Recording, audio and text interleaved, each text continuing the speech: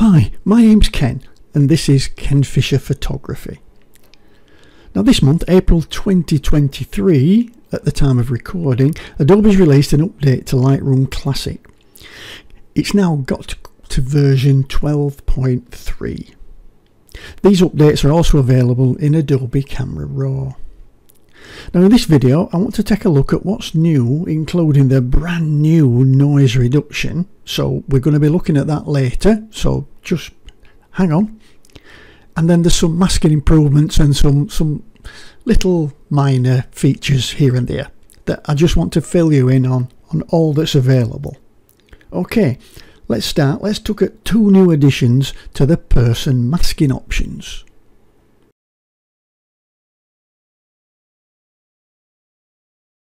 Okay, this is an addition to the person or people masking section. So first off, let's go to the masking. So we're going to click on this little icon here. And then we're going to wait a second, and in the people section, the AI recognises the person.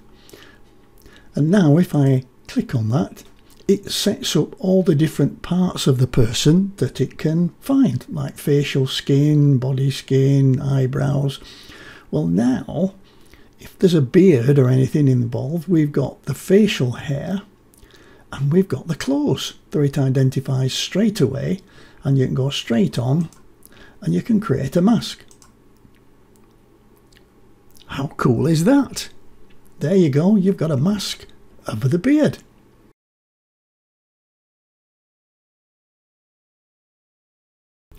Next we've got an addition to the select background function.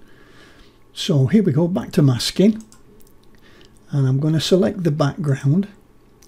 And what you'll find now is that down at the bottom of the background here, all the adjustments you can make, we've got now curves. So we can quickly now just make either add contrast or take contrast away for different tonal ranges using curves.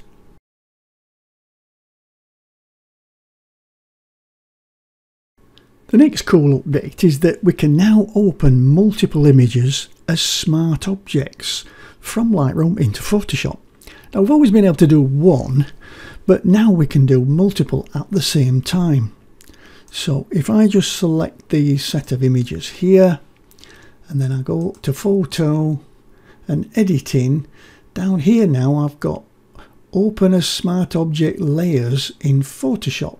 And this is in addition to the Open as Smart Object, but you have to be in grid view for it to work properly, or it just does one.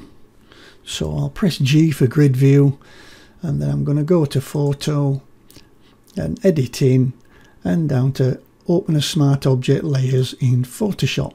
And we just wait a second, because depending on whether they're raw files, it could take a couple of seconds for it to actually come up. But when it does, you'll find that you've got them all set up as layers in Photoshop. And there they are. All smart objects, all set up as layers that you can start manipulating in Photoshop.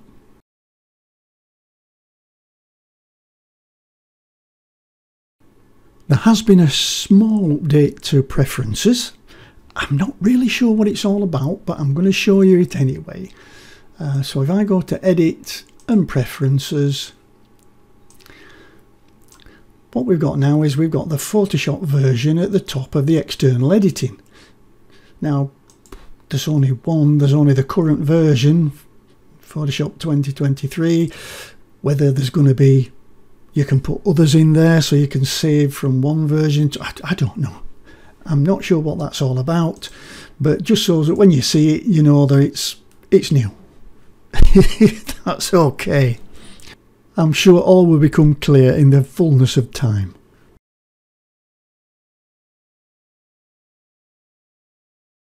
Okay, there's been a small change to the develop module. Now in the panels we've got these visibility little eyes, and what this is telling us that if there's any adjustments that's been made inside that panel, and if we click and hold down this mouse button on it, it gives us a before and after. So basically this is with the adjustments added, and this is without the adjustments. So it just tells you if something is going on inside that panel. And basically I think that's a bit of a useful thing, just to be able to have a quick look and say, well, yeah, there's the adjustments and there's no adjustments. Now there is a little bit of a, if you hold the Alt key down basically, and again this is another one that I don't understand, if you hold the Alt key down you find that it switches back to the old switches type, the on-off switches, but if you let go of it brings you straight back to the eyes again. So not really sure what that's about, just I suppose to have a look at how it used to be. Anyway, that's it, the visibility eyeballs to let you see at a glance if there's any changes being made actually inside that panel.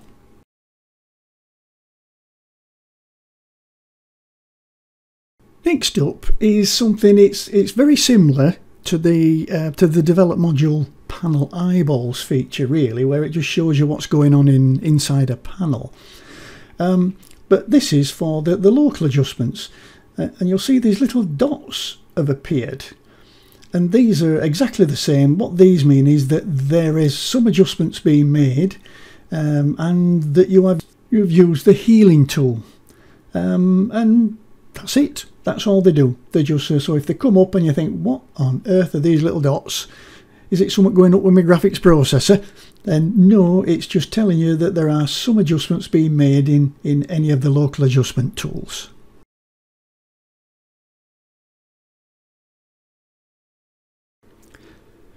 Ta-da! Now for the biggie. Now for the main event, the addition of AI denoise in the detail panel in Lightroom. Now if we go and have a quick look at that, we've got the detail panel, we've still got the sharpening section, and now we've got a new button called denoise.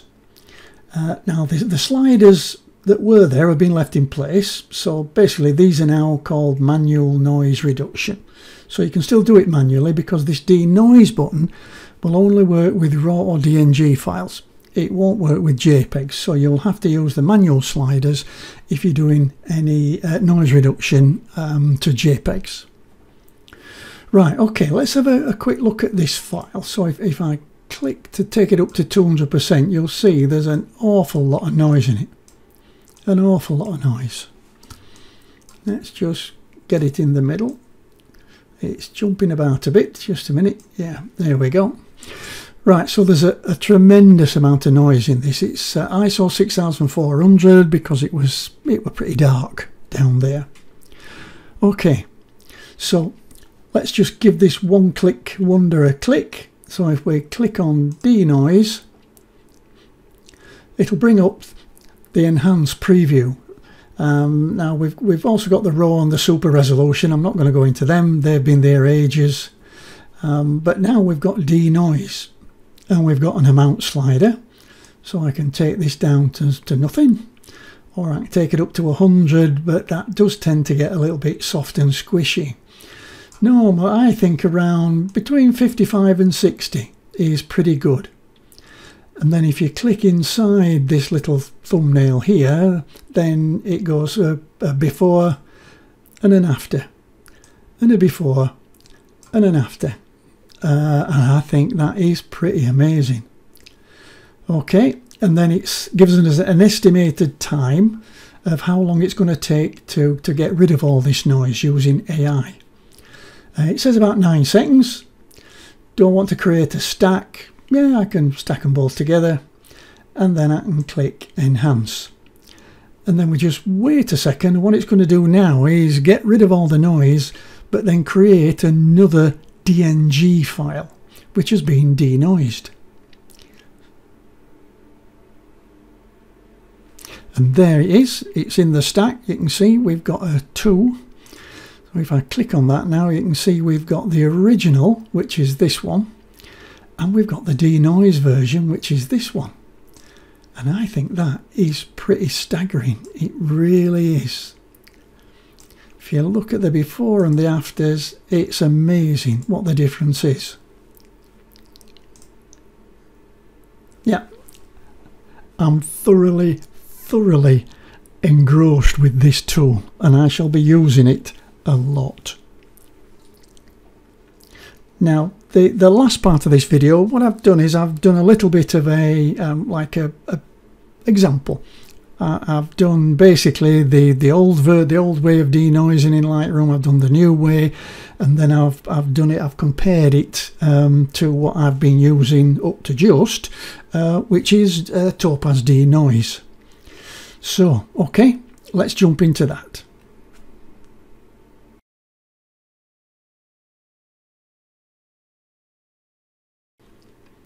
Okay, here we are in Photoshop, and what I've done, I've just got different versions of this same image. Here we're looking at the original file, and then on top of that I've got the old way, which I've just basically used the sliders in Lightroom to do what I think would be right for this image. Then I've got the new way, which is denoise by just clicking the denoise button, and then I've got Topaz. So let's just zoom in on this a little bit to get a little bit, show you what the noise is really like. And as you can see, it is pretty horrendous. It is quite high. I think it's about 12,500 ISO, and I think I just left it on incorrectly, so it really is noisy, but it's a good example. Okay, so that's my original. What I've done then is I've took it into Lightroom, and I've just used the detail sliders, and you can see that it does make a big difference. So we've got nice and soft, denoised, but it does soften the image as well, because it's just basically doing a little bit of softening, but it seems to soften everything. So you can see we're losing a little bit of detail in the actual bird itself. Now the new way, okay, are you ready for this? Wow, look at that. Yep, nice background, lovely background, but we've actually got more detail. And it's actually brought a little bit of colour back as well, which I think is pretty cool. And if we look at just at the feathers down here, you can see that here it's quite blurry and indistinct. But using denoise, we've got a lot more detail in these feathers, and a lot more detail in the eye and the beak. Just turn that on and off again, you can see I've got a horrendous amount more detail in there. I think it's pretty cool. Okay, finally we've got Topaz. Now get ready for this. Okay, it's not brought us any colour through. I think at the moment Topaz probably still wins a little bit, but I tell you something, it ain't far off. It's not far off. If we look at the end of the beak, there's probably a little bit more detail with Topaz than without it, but that's probably, I could have just moved the slider a little bit more with the denoise and probably got the same result. Okay, let's have a look at another one. An even darker one, and probably a pretty much more noise in it. Let's have a see if I can get that up a little bit. Oh yeah, look at that. Oh yeah, that is horrendous, and that's in an old building, so there's not much light, and I've lightened it a little bit, and it's pulled all the noise out. Okay, that's my original. Again, I've done it the old way with the sliders in Lightroom. That's not bad. It's certainly, I don't mind a little bit of noise in the background. It really makes, I don't want it too soft, so I don't mind a little bit of noise. But you can see that we've actually got rid of a lot of noise. Okay, now I've clicked the denoise button and given that a go. And that's got it even softer, but yeah, it seems to bring out some colours as well. But if we look at the face and the beard, so that's the old way of doing it with Lightroom, and that's the new way, and we've got much more detail. A little bit more detail in the eyes, but a lot more around the mouth and the teeth and the beard. And now finish off, we'll do Topaz. So that's Topaz, and again I think Topaz wins out, but not by much, not by much at all. Okay, well that's it for what's new in Lightroom April 2023 version. Some small stuff that probably won't affect your life in any meaningful way. 2 additions to the people masking, which I think you'll find really useful. And the biggie, denoise, which I hope will save you a load of time in denoising with AI inside Lightroom. No need to road trip to plugins. Well, that's it for now. I do hope you found it useful. If you did, please give me a thumbs up or leave me a comment. Both will help me greatly in driving my website and channel forwards and will be greatly appreciated. Right, I'll see you in the very next video. Bye for now.